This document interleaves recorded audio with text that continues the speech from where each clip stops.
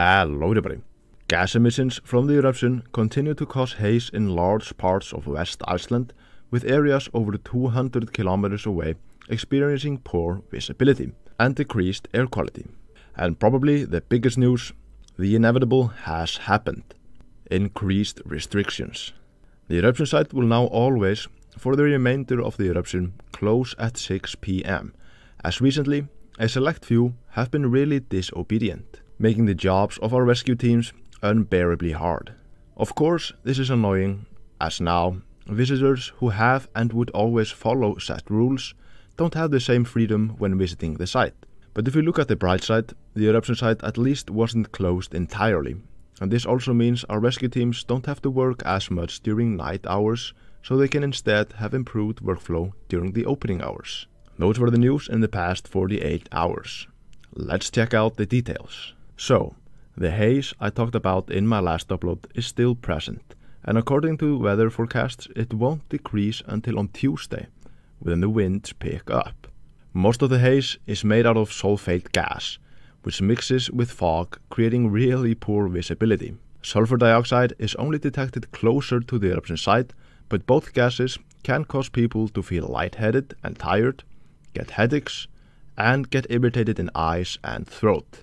Our experts have not posted updates on official measurements since July 18th, but back then they estimated the lava field to be 0.92 square kilometers, and the volume of erupted lava to be around 9 million cubic meters. The lava output at the time was measured to be 8.7 cubic meters per second, but as those measurements were done over a short time period, the margin of error was large, or 5 cubic meters per second, so it's probably best to just say around 10 cubic meters per second.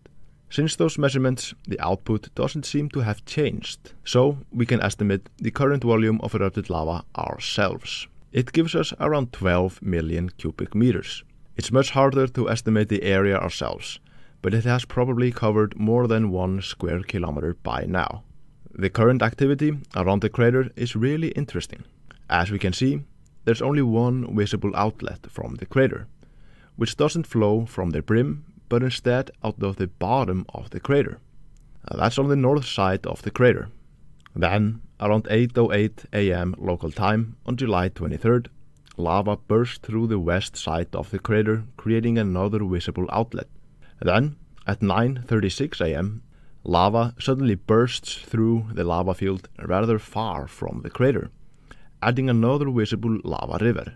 This tells us that most of the lava flowing out of the crater does so under the lava field, sometimes breaching the crust and flowing on top of the lava field.